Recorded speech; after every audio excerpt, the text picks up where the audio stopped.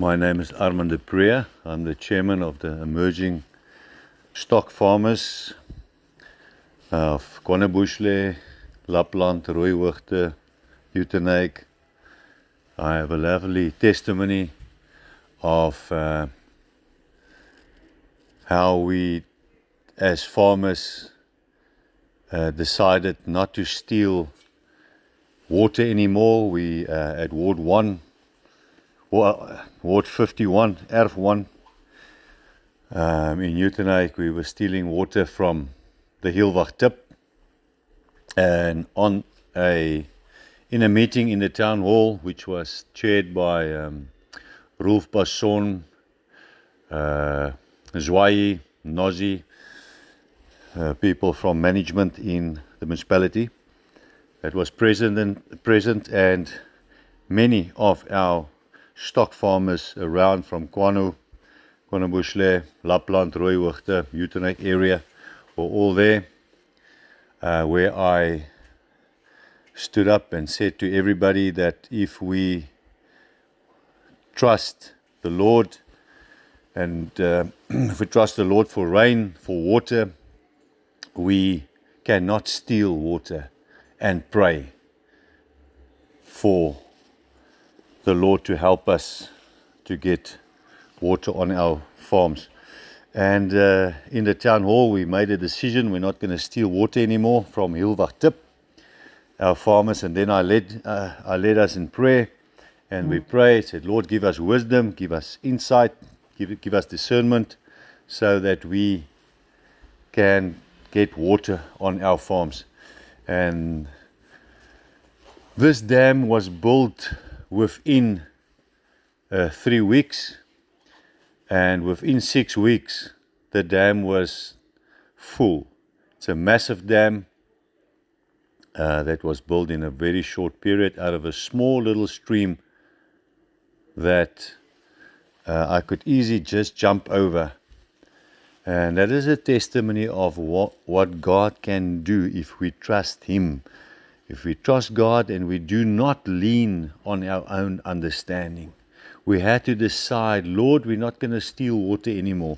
Lord, please help us to get water. Help us, give us wisdom, Lord. Because wisdom begins with serving God. Wisdom begins by reading our Bibles.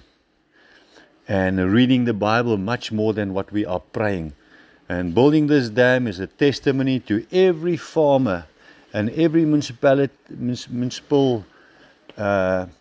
people in management, the people from the DA and whoever, ANC, that was involved in those 2 meetings in the town hall in Uitenhage. They were there was no water, there was no dam, and after we prayed, probably within 3 months later, we had a dam. And we also had a boorgat sink at also a very low cost. I paid for those costs, so we did not even ask somebody else. But that is a testimony of what God can do if we trust Him and do not lean on our own understanding.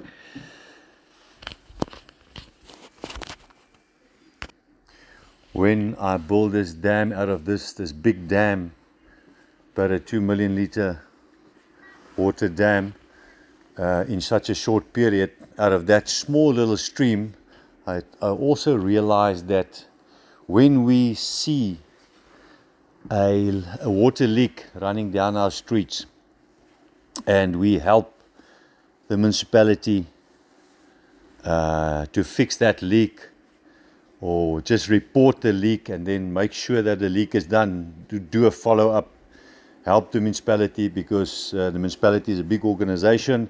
There's lots of admin to be done.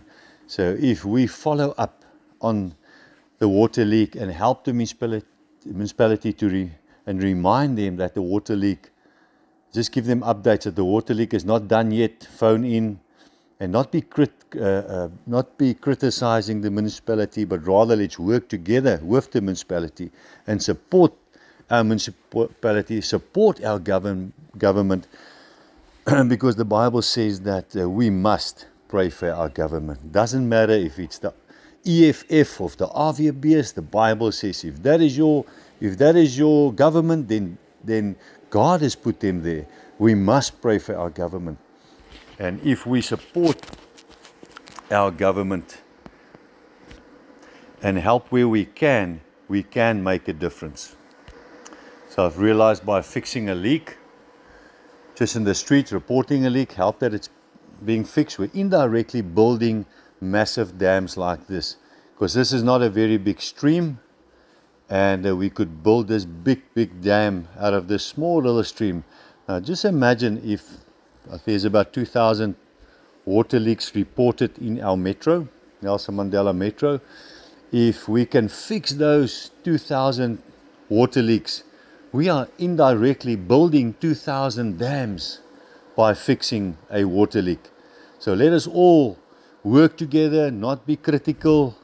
Let's work together as friends, and we build dams indirectly by fixing or helping to fix a leak.